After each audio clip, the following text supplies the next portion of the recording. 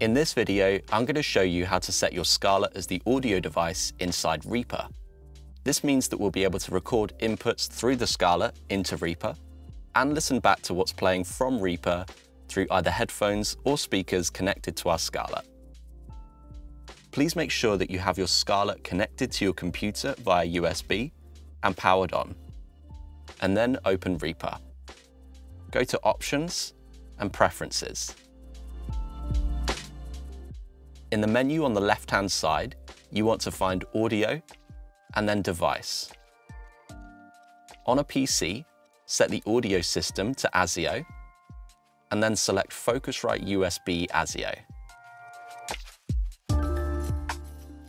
On a Mac, select your Scarlett in the Audio Device drop-down menu. You're able to change your sample rate just here, and you can also adjust the block size, which is more commonly known as buffer size. The buffer size is the time that's given to your software to process and play back the contents of your session. And when I say the contents of your session, I mean the audio and MIDI tracks, plugins, and effects in this session. The benefit of using a low buffer size is that you get a lower recording latency. In other words, you get less of a delay between what you're playing or singing and hearing it back in the headphones. The downside of using a low buffer size is that you give your software less time to process the contents of your session, and this can lead to audio dropouts and glitches on playback.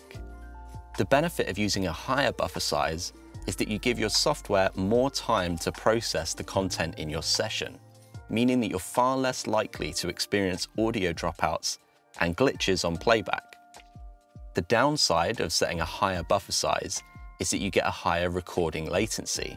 However, we'll be tackling the issue of recording latency by using something called direct monitoring, which we'll explain later if you choose to view the recording tutorials.